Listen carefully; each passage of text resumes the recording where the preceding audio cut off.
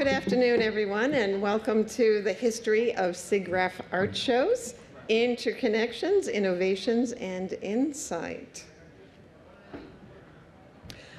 We do encourage on any photography or recording. Feel free. And we're going to start this session with hearing about the ACM SIGGRAPH Art Show archives.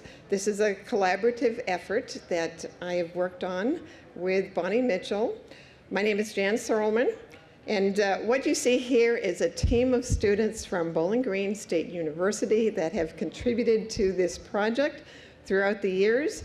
In the picture on your left, you'll see our typical meeting is Bonnie in her office with the students, and I'm the little picture on the Skype window. I'm in California. So we collaborate by distance, and once a year get to actually meet each other.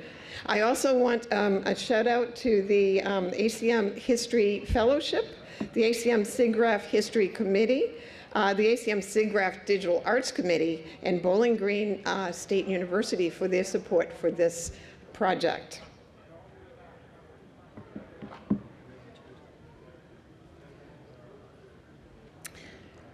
We really felt as though this was an essential thing that SIGGRAPH should be doing. And I found this quote, "A sociologist without an archive is like a person without a memory." And I think the organization without an archive is in a similar situation. This archive is a testament to the lives dedicated to pushing boundaries, reframing human issues using digital art as a medium, and refusing to acknowledge the word impossible. I'd like to bring you through a tour of what we've got going so far.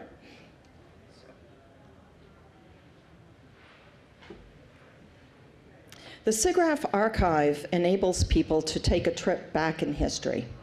And so we have categorized the works that some of you have done or that you experience in these art shows over the years in lots of different ways. And so I'm going to bring you through a little tour through the artworks to get started with. I'm going to bring this over here so I'm not leaning so far. So first of all, we had to go through and create meaningful ways to traverse the information. And one of the things we did is begin to categorize the work, which is a complex task because some of the works fits in multiple categories, and sometimes it's a little bit of a stretch even to put it into any of these categories because they define their own categories. But once you've clicked on those categories, you've got pages and pages and pages of information related to that particular category. And I'm talking about artworks. Each of these artworks, you can explore lots of information about it. So when you click on the page, you get the artist statement, the artists, the collaborators, the exhibit it was exhibited in, and sometimes it's process information, technical information, videos, links to the artist's pages, lots and lots of information about the artwork, and you can view them large, small, icons, lots of ways. We also have writings, and writings again have been categorized in 4 different ways. Not all the writings are full papers. We've got presentations that only exist as abstracts. But if we do go into the papers and you select a listing, a text listing of all the papers, you can scan through here and find works from 1981 to the present. And you click on those and you end up with an extended abstract, what category it fits into, the author, a little more information, and sometimes even the PDF or a link to the ACM Digital Library. Now, we also enable people to access the information chronologically by going to the SIGGRAPH year that it was displayed. And so you can click on any of these. We go all the way back, and if anybody has a 1980 icon for the exhibition, please contact me, because I had to just like invent something that looked very retro.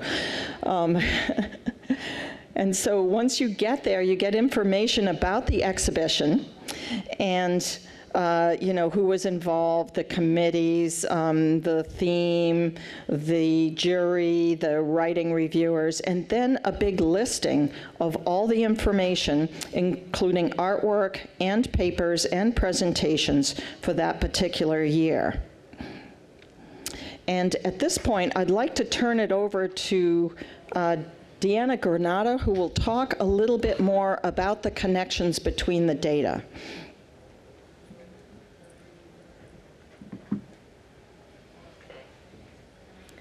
Okay, so starting with the contributors, I'm showing you, we have pages and pages, I believe it's 39 right now, of everyone who's contributed to SIGGRAPH in any year throughout the entire SIGGRAPH history. So if you go to this other page, this is, when you select one of these letters here, you can choose any of the letters to organize, so you're not scrolling through 39 pages. You can just choose, I want just the V's to see. So I can go last names of V's, and you can see that they all show up for you. Another thing that we do have is a pull down. If you only want to look for jury members or authors or artists, we have that also. So here I have authors, and it's just a much more narrowed search to be able to find what you're looking for as you go through the archive. So we have Copper's page here as a very good example, because on her page you can see everything that she has contributed, from all of the roles that she's done to the amount of times that she's been a committee member to all of her artworks that have been involved in SIGGRAPH. So it's just one of those amazing things to see one of the more robust pages and how this can come fully around. Now I'm going to show you the back side. So we're using Caldera EasyPods and Caldera Forms for this. This is all the different background pieces. It's not as, you can just see that it's each separate form for each page that we have.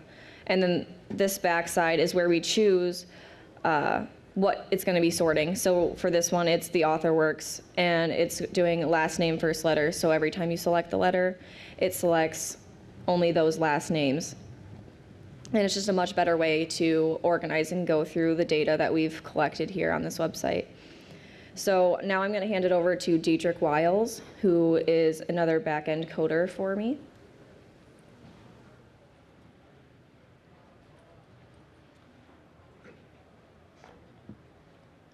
Hi, so the main plugin that we use that connects all of our data together is called Pods, Custom Post Types and Taxonomies.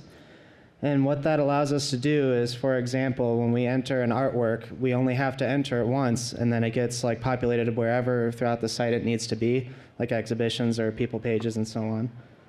So kind of a quick run through from back end to front end.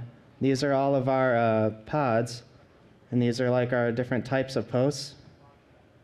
And for example, when we go into an artwork, we have all of these fields that we create that can be anything from just plain text fields to WYSIWYGs to fields we can upload images into.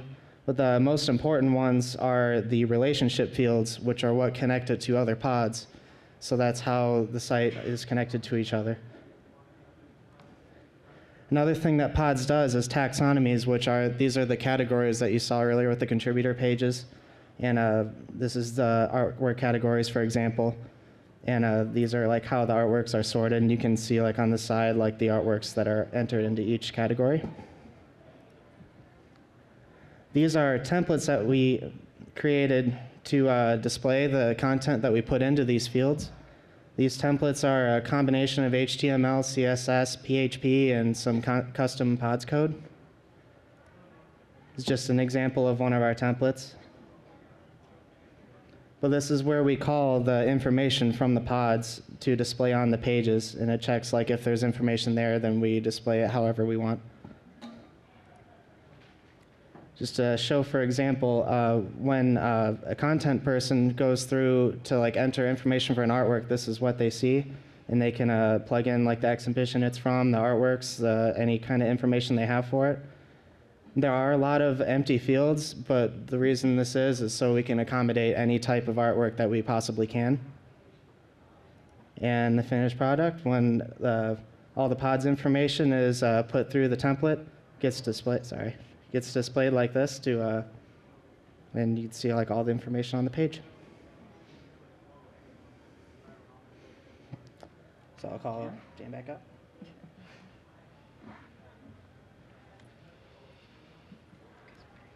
Thank you, Dietrich. So we have this wealth of information, and it's all interconnected, and really it's really coming together. There's a few statistics. We have done 66 separate exhibitions because it's SIGGRAPH. It's also SIGGRAPH Asia and the Digital Art Committee online exhibitions. We have almost 4,000 people who have contributed to the art show or art papers throughout the decades. We have over 3,900 artwork pages and over 6,885 images and videos. We also have some sound files as well. 290 writings and presentations and 1 collection. So more on that momentarily. I'd like to talk about, now that we have this built, what's next. So we had the fortune of being introduced to Everardo Reyes by Victoria Szabo, the chair of the Digital Arts Committee.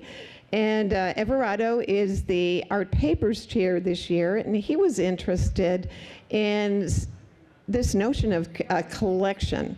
So many art museums and online exhibitions, et cetera, have this concept of a curated thematic collection of information, and Everardo has the first one here.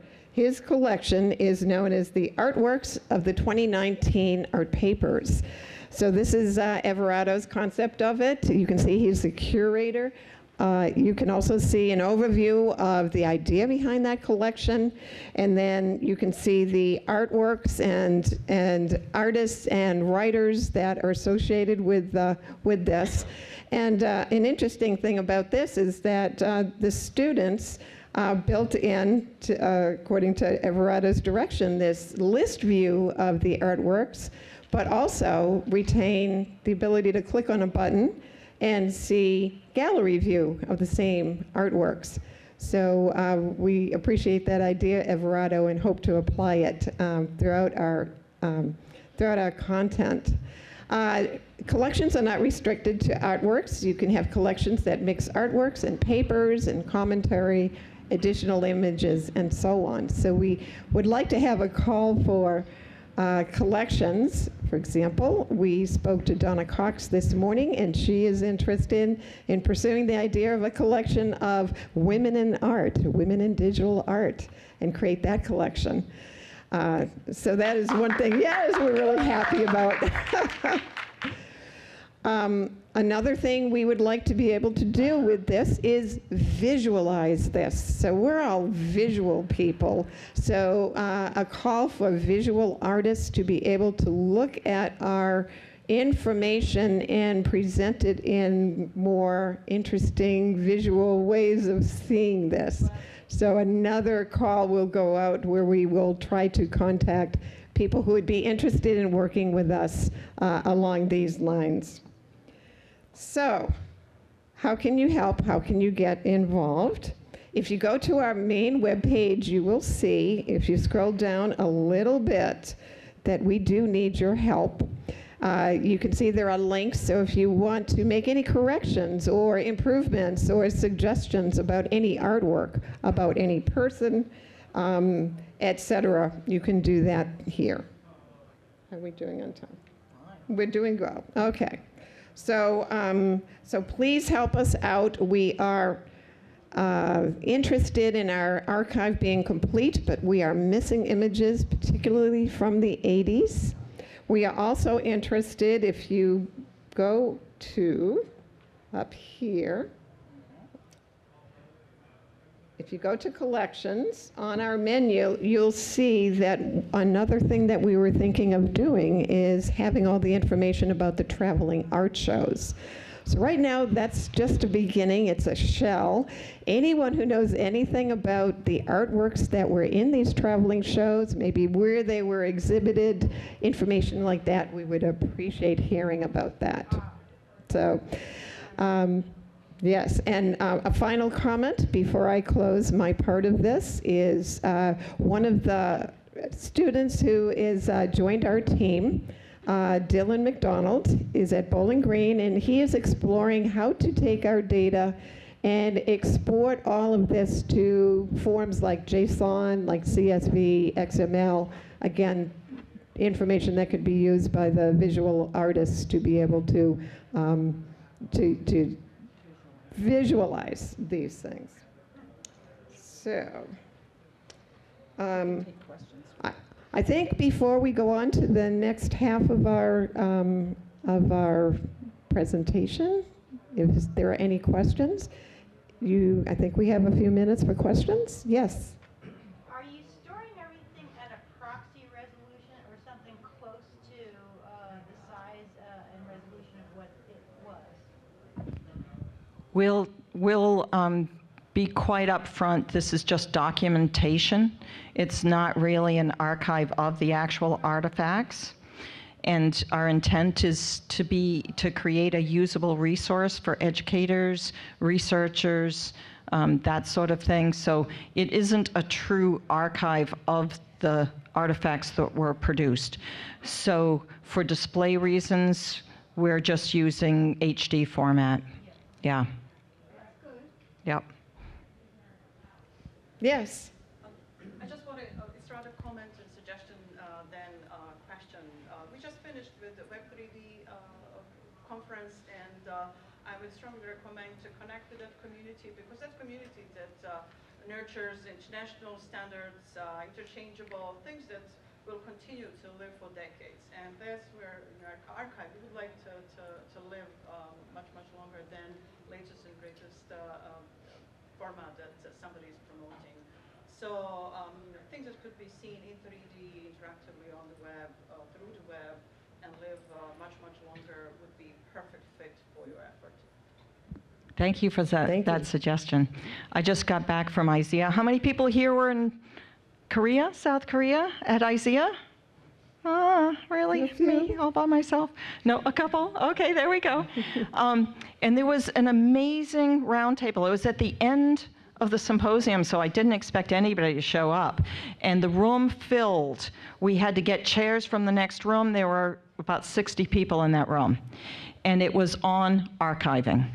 And there were key archivists from, all over the world that were there, as well as people just interested in the subject.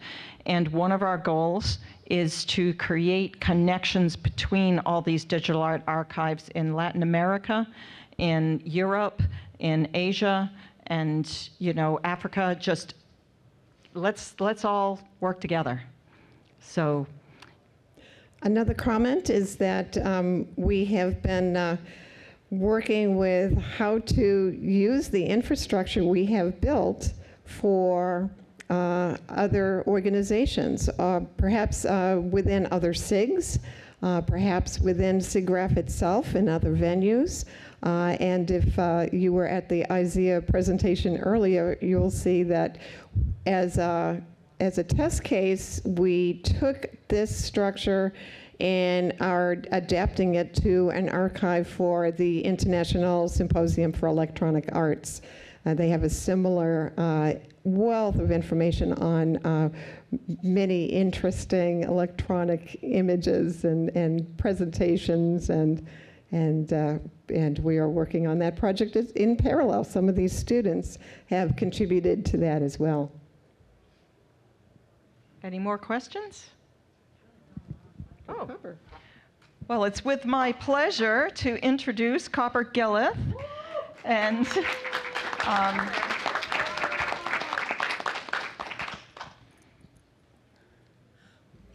who's going to take us back in time? There we go. Okay, you got to go back to 1982. You don't have a cell phone. You don't have a laptop. You're back in 1982. Okay. Good afternoon. I'm so happy to see you here. I was fortunate, or maybe unfortunate, to be nominated to chair both the 1982 and 1983 SIGGRAPH exhibitions of computer art. Today, I will discuss the goals of these two exhibitions, showing you images of the installations, artworks, and some of the documents related to these events. I will then show, the best part of my presentation, a video compilation of excerpts of interviews of some of the artists who participated in the '82 exhibition in Boston. Just remember, this is 37 years ago. Okay, in 1982, I said, the goal for the '82 show was to create an exhibition of the latest experimental works by artists, scientists, and artist-scientist teams. The exhibition celebrated the increasing access to electronic technology available to artists and the growing aesthetic awareness in computer graphics. Over 1,000 entries for this juried exhibition arrived from all over the world. All the work was produced after January 1st, 1980. The 88 pieces in this show were diverse in style, medium, and technique, holding as a common thread the pursuit of artistic excellence. The use of computers in these works shows that the style is established by the artist and not identifiably derivative of the hardware. SIGGRAPH '82 was held at the Heinz Convention Center and the Sheraton Boston Hotel. The exhibition was installed in a series of connected meeting rooms at the hotel. The wall works and sculpture were in one area, another room was devoted to the video pieces, and a third area included a frame buffer setup and other installations needing dark spaces. Many of the artists involved in the installation, including Ron Resch, who is setting up his piece, were shown here. Some artists received support for their installations, including Jane Veter, right over there, who interfaced a Polaroid printer to enable visitors to get a print of their modified self-portrait from her Warp It Out installation. Most of the artists were present for the exhibition, pictured as M. Schwiller and Mike Marshall speaking with another artist at the opening. The goals for the '83 show were expanded to include a comprehensive traveling exhibition managed by committee member Joanne Culver. We were able to obtain 3 copies of most of the same artworks and thus create 3 versions of the show to have almost simultaneous exhibitions in Detroit, Michigan, Avignon, France, and Tokyo, Japan. Afterwards, the shows traveled to another 30 locations. This was made possible by funding from SIGGRAPH and the host institutions. In '83, we also wanted to create a larger, more connected exhibition space that would embody how much of the work was created on a light-emitting device, a monitor. Therefore, the show was installed in a darkened exhibition space so that we could hang individually lit hard copy works integrated with monitor-based works. That's artist Rob Haynes working on the lighting. Everybody helped. On the left is the '83 catalog from Detroit, and on the right is the Japanese catalog. We evolved from no catalog in 1981, 22 images in the '82 catalog with 3 essays, 27 images in the Detroit catalog with 3 essays, and all the images in the '83 Japanese catalog. On the left is Darcy Gerbarg's tile piece, and on the right is David Morris's sculpture located near the entrance to the exhibition.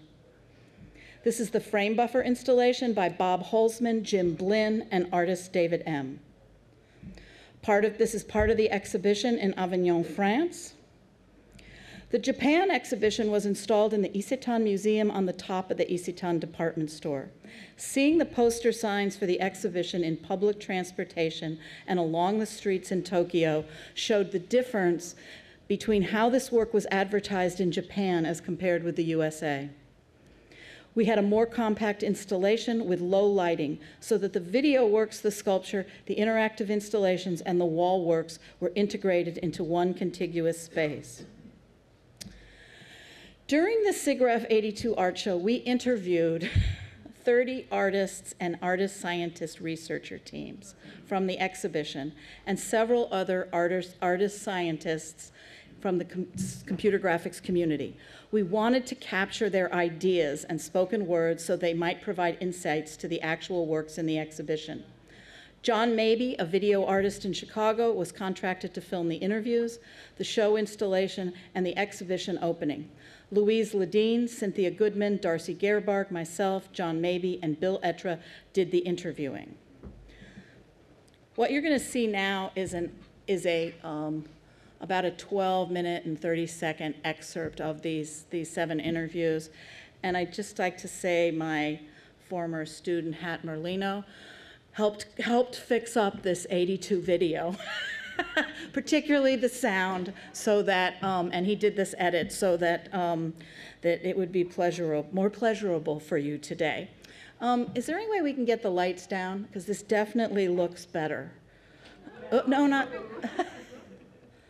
Okay, here we go.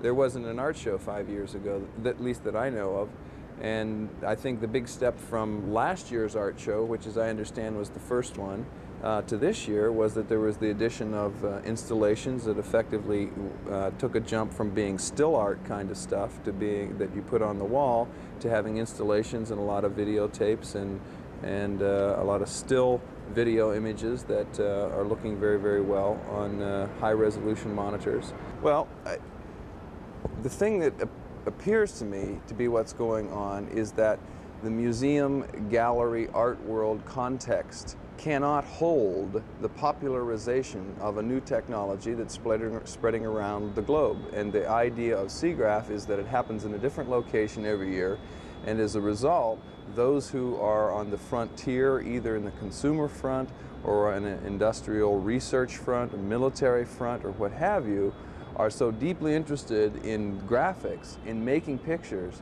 that they just go right through the old establishment world of the art system, of galleries, of museums, come together for a short time in a funky hotel complex, and like, bam, there it is. That's the best we got. And here's an art show. Bam, it's the best we got, and here's a fantastic computer graphics show that there is nothing that rivals it in the planet, on the planet. And doesn't it seem like there's a greater reliance on the creative talent? Oh yeah, I mean here we have, to me this place strikes me as being a situation where you have comprehensiveness. In other words, somebody who is not just hanging out as an art director or an artist who does one thing, but somebody who participates at many different levels in the thing. You know, they make the art, right? They display the art. What has been really most challenging and exciting for me in terms of writing about the work on exhibition in the SIGGRAPH 82 art show has been the fact that until now so little serious art criticism has existed about the computer art field. And I think this, for the great part, has existed. There's been such a hesitancy among members of the art community to treat anything that has the word computer involved in it with seriousness. And I think this has as much to do with ignorance as fear. Fear of the fact that a computer at some point could replace the artist. And I think the more that I've looked at the pieces in the exhibition and more that I've become familiar with the technology, the more essential I see the role of the artist is. And although the technology is what makes possible so many new methods for aesthetic exploration, the role of the artist is as essential as it ever was. I see that's going to be a serious problem because computer graphics and video and film and even old-fashioned photography is just slowly, old-fashioned photography has just been accepted, and it's actually now one of the growing art collecting sort of interests that is happening in this particular year, last couple of years. So photography is now 75 years old and it's slowly been accepted. One can make a scenario where, if we're lucky, we will all be well out of the way by the time they get around to collecting the work we're doing now. I make a joke with collective friends that I said, if you were smart, I mean, I would go out and buy computer graphics art, because it'll be just like early photography is something being rediscovered. You know, if you were smart, you would invest in it now, because people are practically giving it away. I mean, as it stands now, simply because nobody really appreciates it or even has any really basically even an interest in it. There's a sort of a hostile interest in it. So one wonders how. I met with Namjoon Paik recently. He just had the show at the Whitney Museum. Yes. And we were discussing both video art and computer graphics. Yes. His comment, which I thought was quite interesting, was that he felt it wouldn't really make it as a collectible item until the display medium could hang up on a wall like a painting. Yeah. In other words, when the flat screen displays came out, it would be a whole different story. I find it an exciting field because this idea of synthesizing the sort of linear, rational quality. I do all my own programming, so that I like to do that. Right, and but that's just one part of it. Right. And this is one part of the process. Right. So that there you've got analytical elements along with, I make, in an ongoing way, I make intuitive decisions as well. But I'm also, I have to pair that with an analytical sort of mindset to get do the a lot whole, of hemispherical jumps, I'm sure. Right. I'm beginning to think of computer imagery as like mind imaging, and the computer's a mind tool as well as a hand tool. I'm looking forward to touch systems. You know, video digitizers and tablets are just essential for the artist, and getting away from the keyboard is going to be. Human engineering is certainly a factor. I think that will take it to another level. But the sensitivity of the systems, I think, is becoming such that the richness and the complexity of the images will begin to expand. I think we're all pioneers, and that's the other exciting aspect, is that there are no boundaries. There are no, you know, you can't do this. We'll do a lot better, but we can certainly have a lot We're of fun. setting the pace, and we're providing direction, you know, which you can't really do if you're a printmaker or a painter. You can in a sense, but I think establishing the creative potential of a tool is really important, an important role for the artist, as well as an exciting concept. So I find it really exciting as an area to work in. 5 years ago, all you had were pin plotters. Right? It's come a long way. Well, it has, but in a way, some of the most lovely work that's there is the plotter work. It's very tactile. Partly because the choice of the plotter work, I think, is just extraordinarily sensitive. I mean, I've never seen such nice plotter work. But I think your comment about there being a lot of process showing is a very important one, and I find working with a sophisticated graphic system that in fact it's very, very difficult to get the sense of process in a static surface. I mean, and somewhere between the static and the dynamic is really where the process occurs. And I find that very, very difficult to get a sense of. It's a more traditional sense of process than what I think is characteristic of computer graphics showing. And Mike this morning, Mike Neymark and I went by together, and he was very impressed, as was I, by the number of outputs, in effect, that were removed from direct computer output, but which were taken another step further, so that some of the small book prints that are hand-colored, Ron's piece, Ron Resch's, which requires hand intervention again. And all those things have a very different relationship to the computer than the stuff that is directly a result of the process. Getting it out is fantastic. I talked to Stan Vanderbeek a bit, and I mean, I've known Stan for about 12 years, but I think there's something wonderful about the thought of using something as organic as the element of steam in conjunction with that wonderful linear stuff. And just, you know, the changes that you see, it goes from a black and white image to suddenly this wonderful rainbow image, and the fact that it curves and swirls and goes off into the distance, and it's a great feeling, and quite sensuous, I think. Yeah, very sensuous. Oh, incredibly sensuous.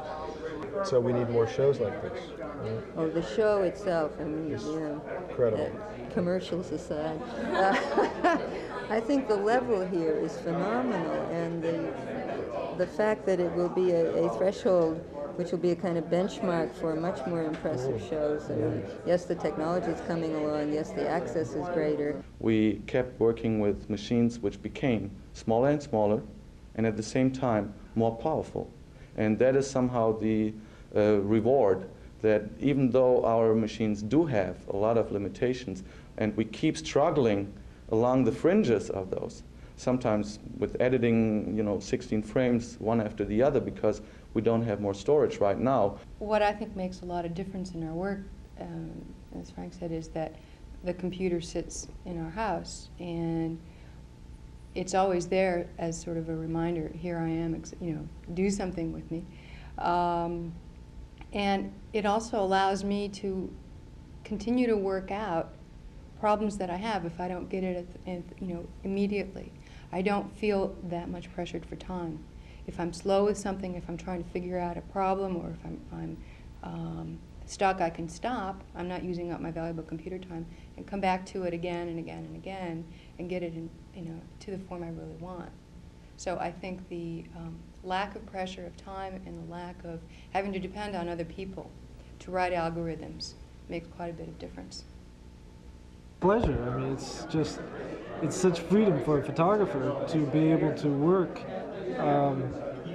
like a painter, because you're literally working with your hands, and you're working on your image, and you can see what's going to happen to it. So it was like real freedom. One thing that I really feel strongly about in terms of computer graphics, and it's also working with computers as an artist, is that I think that it's important that, because computers have become what they are in our society, almost a threat. A lot of people consider them a threat, I think, because they chew up your telephone bills, and people don't know what they are, and a lot of people are afraid of them. But I think the artist can use the computer to make that connection on a human level. And I think the way I've worked with it, I've always tried to keep a human level in there somewhere, rather than just totally isolating myself within the computer. I agree with that importance, for sure. So it's almost like you have almost an obligation as an artist to create something that has a hint of humanity to it. Right. And to let people know, and to actually create the aesthetic for, the whatever mainstream or modernization and usage. I mean, they're getting all over the place, and lots of little kids are getting addicted to Pac-Man games and all this other stuff, and it's important to know that there's another side of it. And I think in general, computer art doesn't do that. So I really felt compelled, after studying computer art and studying working with the computer, to do that. You succeeded beautifully. Thank you. That's great when you hit it. Personally, my favorite view, although you can see from the other side, is the curve. No, I liked it better.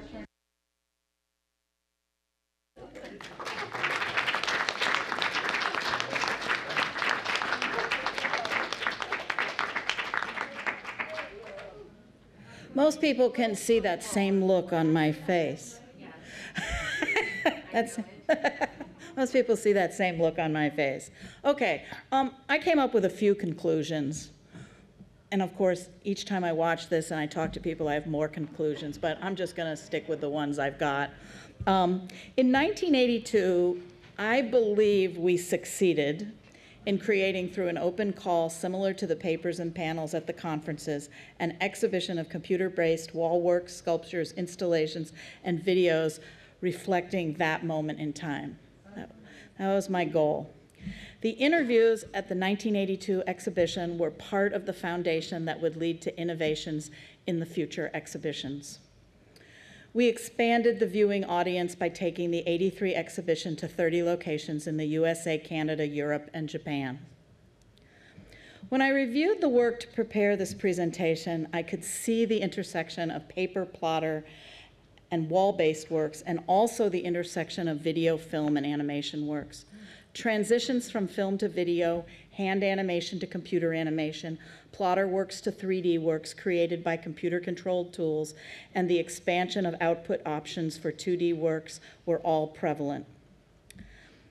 Low-end computer systems like SIGGRAPH, like the SIGGRAPH system, Apple, and the PC were offering artists a wider variety of output options, including video, still images, or interactive installations. Your story and your vision were important no matter what the resolution of your work. Finally, as Gene Youngblood said in his 1983 catalog essay, the true aesthetic significance of the computer will be revealed only when we begin to explore that which is unique to it, regardless of whether the results are art-like or not, or whether the art world acknowledges it. What is most unique about the computer is precisely its intelligence, that is, its interactivity. Thank you. Of a couple of last comments. The images for the artwork for both of these exhibitions are located in this wonderful project.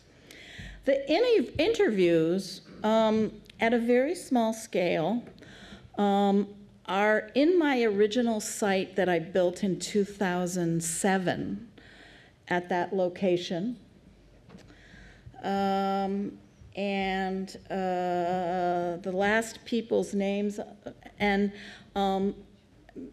this piece, what I'm showing today, will be on my Vimeo account. So I don't know when I'll get it uploaded, but this video part of the interviews.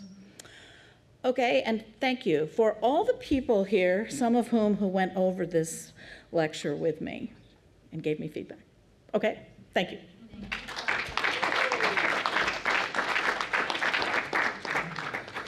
Questions? We have time for some questions, dialogue. Yes? You understand the responsibility of this archives. I mean, this is it. So do you want to discuss your role in it and how you feel about it in the future? Or I'm just curious, you know, because you have so much on your plate. Are you handing it over to the women who are doing it, or will it be on your website so we understand? I've already handed over all the images, and there's some corrections and things that have to be made to 82 and 83. The video is another whole issue. Okay, tell us what that means. No, I will. I don't have any problem with that. I was just thinking about how to say this diplomatically, something I'm not necessarily good at. So we got permission to do these interviews in 1982, and we got rights to make this tape because that's how we have those great machines at the beginning, how you used to get your badges. We have the rights for that, and they gave me permission. But one of the problems that SIGGRAPH has run into as they've gone through their distribution mechanism is they never really asked for anybody's broadcast rights, which is essentially what it is, putting it on the web. So I have rights as a professor, and I could have it, and will probably have an archive at the University of Massachusetts, because I can't turn it over to SIGGRAPH because they won't do anything with it, which is what they've done with the problem with the SIGGRAPH video review, that they've basically buried most of this amazing resource that nobody can get to anymore. So. And we're tackling that through the ACM. It's an issue because we want access to this material, all of us, right? So we are tackling this through the ACM History Committee. Jan and I went to an archive workshop at the Babbage Institute, and it was the #1 issue that was discussed, is working through the legality of releasing all of this early material. So it's important to us, and if she has it up there, we might link to you. I don't know, that's how the web works, right? We're just trying to figure out how we can not have it buried. I mean, I only gave you the excerpts of 7 of the interviews. There's some, and I chose the interviews that you saw today because I was looking for people who were kind of talking a little more globally about the work, talking about their own work, but talking globally. I also was really hoping that Louise Ledeen was going to be here today, and I'm sorry she isn't, because almost all the interviews were done that I chose by Louise, and she's really a really good interviewer, and she really got people to open up and talk about their work. So she's reviewed all the things I chose and given me suggestions. So as usual with almost anything I do, there's all sorts of people who give me feedback. I need copious amounts of feedback. There was another question here in the front, yeah. So you mentioned that the exhibition then toured to 30 locations. What was your process in getting the show to tour and expand? We had a very strong connection with Japan through Tom DeFonte and Lauren Hare. There was a very strong connection with Japan, okay? So once we had the show in Japan, they were able to help us come up with the other locations. Then we had a very big part of the exhibition, which was not simultaneously. Almost the entire Detroit exhibition was at the Ontario Science Center. Then we had a copy of the show that was in Avignon, and Hélène Chenet and some other people, connections through France, got us connected.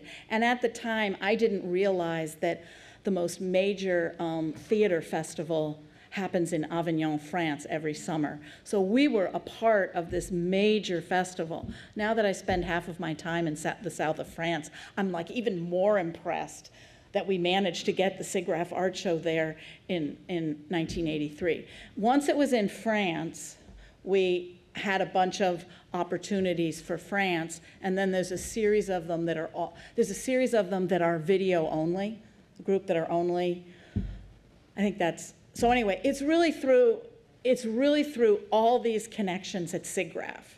Because, you know, we were really, if you were to look at the 82 catalog and you would look at who's in there, you would go, you have a piece by Richard Voss and Benoit Mandelbrot, or you have a piece by, you know, this was a real artist, scientist, researcher exhibition, and of course everybody was there, you know, so it was a very, you know, or Jim Blinn and Bob Hoffman and David M. doing this frame buffer thing. This was, you know, everybody was just trying to make it work, and we had the best people to make hardware work. I mean, they were all here. And the funding too, was that also? We got a lot of funding from Japan, a lot of funding through that process. And our catalog is just gorgeous. It's this thick catalog. And we also got funding in France too, and there was and then there was funding, you know, that came from each of the institutions that brought it. And then did you actually have to raise some of those funds? No, I didn't raise any money. I just spent my life. I literally spent 50% of my time in 1982 and 1983 working on these. And I had a consulting job. They let me, I worked all the time. It was not something I could do at this point in my life, but I did it. I had a great time. There were some, oh, sorry, there were some questions behind, but Joan, did you have a quick one? But why did you do it? Like, did you just wake up in 81 and say, I'm going to do a computer art show? No. Well, I started graduate school in 1978. I was in EVL. I was the first graduate of the graduate program at University of Illinois at EVL. In 1979 was my first year volunteering. My job was to handle people who had problems with their registration. So I moved up the queue. You know, I started at my first job was when the SIGGRAPH video review started. You would send in a 3/4-inch tape, and we would make a copy from our 3/4-inch master onto your tape and mail it back to you. One of my graduate student jobs. And then I got to deal with problems. And then I was an AV volunteer. And then I graduated, and I did I had my work shown at the SIGGRAPH 80. My piece, Skippy Peanut Butter Jars, was shown in the Electronic Theater in 1980. So, you know, and I taught my first workshop I remember being a terrified graduate, just graduating and teaching a workshop at SIGGRAPH.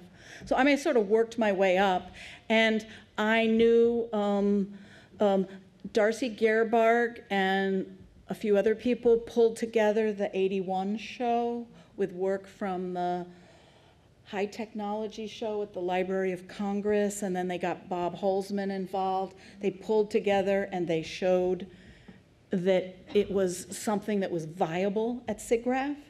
And then I got invited to, I was very organized. I still am.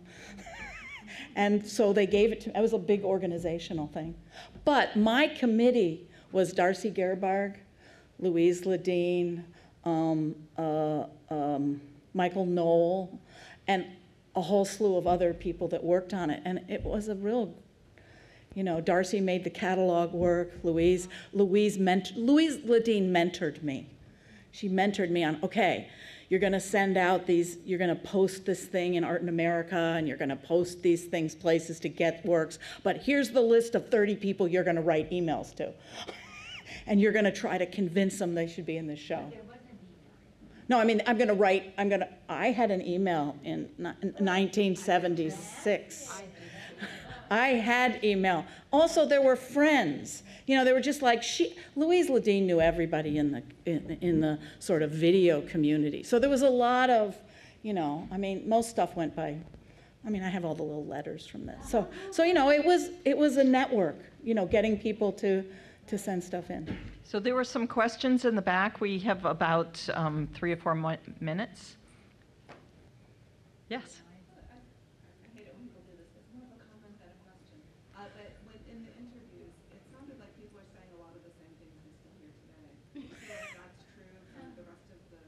Well, that's kind of why I wanted, they were so gracious to ask me to do this.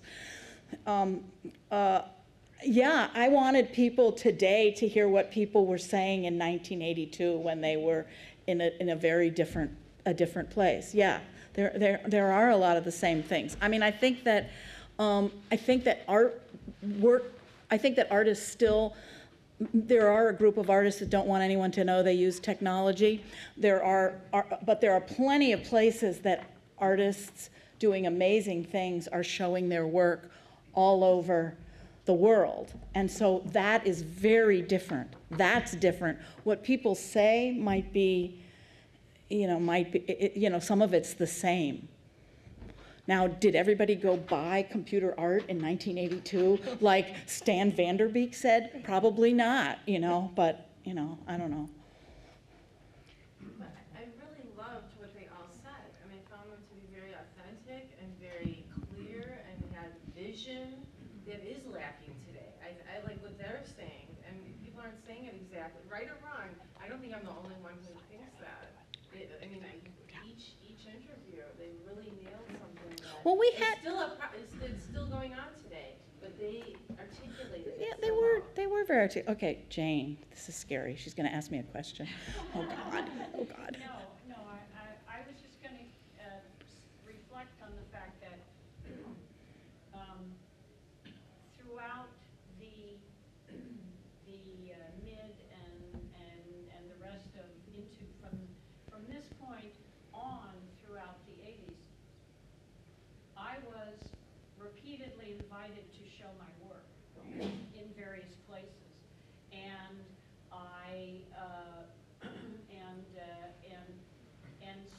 or invited to enter a competition, but I was my work was repeatedly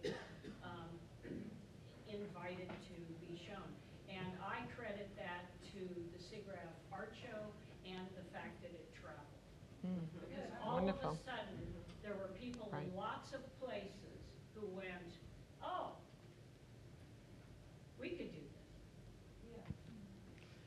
Before we close this session, we have a little something for Copper to celebrate her special day. It is Copper's my birthday today.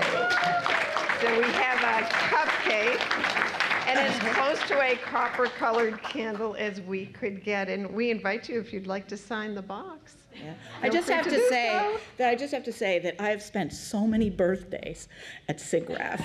I was really kind of excited when they moved to August because it was like I could just not have my birthday, you know. And then it happened this year. But next year, it's not. My birthday's after SIGGRAPH. So I've had a lot of birthday adventures and parties that I won't share with you, and at SIGGRAPH. But this is very nice, and I'm just happy. Thank you, and I'm happy that you're all here, and I'm happy that we're ending on time because that's always an important thing for me. Okay. We hope you are also able to come to the art show party tonight. It's in the art gallery. We passed around some posters about Postcards, that. Yeah. Postcards, and I've got a cupcake. Definitely come see, continue the conversations, and we welcome you to share your inputs and your insights with us. Thank you.